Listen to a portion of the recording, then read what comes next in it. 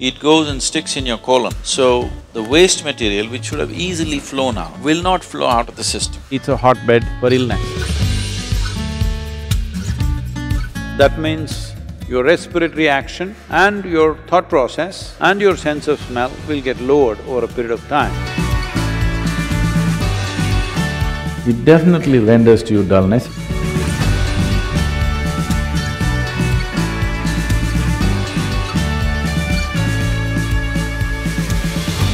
If you eat too much of tuberous material like potatoes and other tuberous substances, you will generate gas which is below the navel. Once you generate gas there, your prana between the navel and the pit of the throat will not function as it should, and the dynamism levels in your system will go down.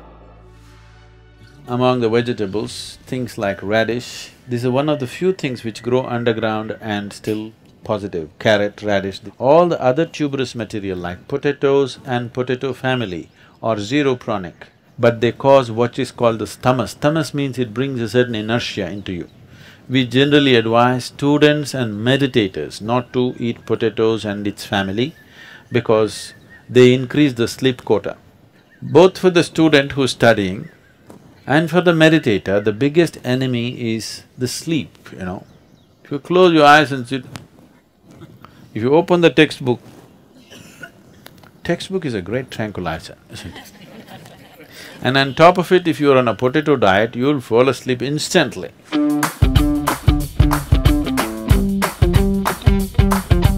Dairy products have certain enzymes which are used today to manufacture certain textile adhesives.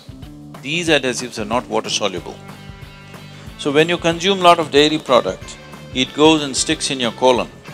So the waste material which should have easily flown out will not flow out of the system. The general alertness in the body and in the mind will go down by consumption of dairy products. At least those who come from the south, they told you even in your school, if you eat the curd rice, you will fall asleep. Yes or no? If somebody is sleepy, it's a common thing in South India, na thair sadam saapittu vandiya. Everybody knows it makes you dull, but the teacher also eats, that's a problem.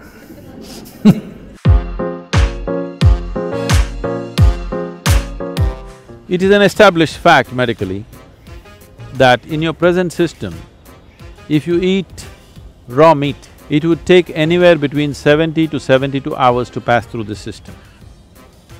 If you eat cooked meat, it would take 50 to 54 hours to pass through the system. If you eat cooked vegetarian meals, it will take 24 to 30 hours to pass through the system.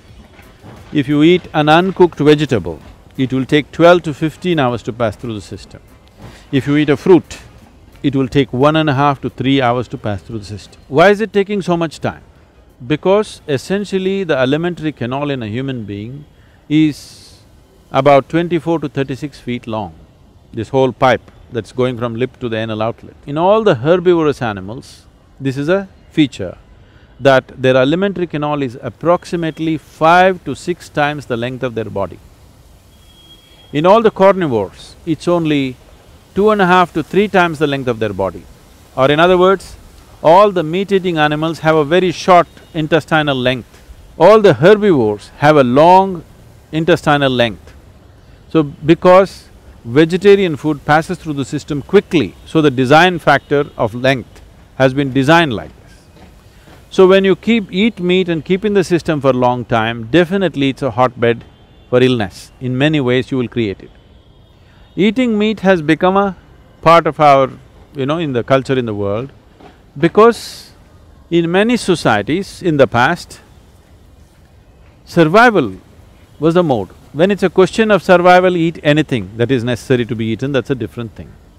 Once survival is taken care of, that's when you choose. Now you choose what kind of a body you want, what kind of function you want to perform, accordingly you eat. This is not about a taboo about eating meat. This is about eating more consciously. This is eating by choice. In the yogic tradition, if you cook anything, Maximum within 1.5 hours you must consume it. If there are certain types of items, up to 4 hours is okay. Beyond that, you don't touch. It doesn't matter how tasty it is, how nice it is, you don't touch anything because then you will develop gases in the system. Gas is not only in the stomach that you will feel obviously, but you will develop vayus in the system which will work against your pranavayu. That means your respiratory action and your thought process and your sense of smell will get lowered over a period of time. These three are very vital for you to be a vibrant human being.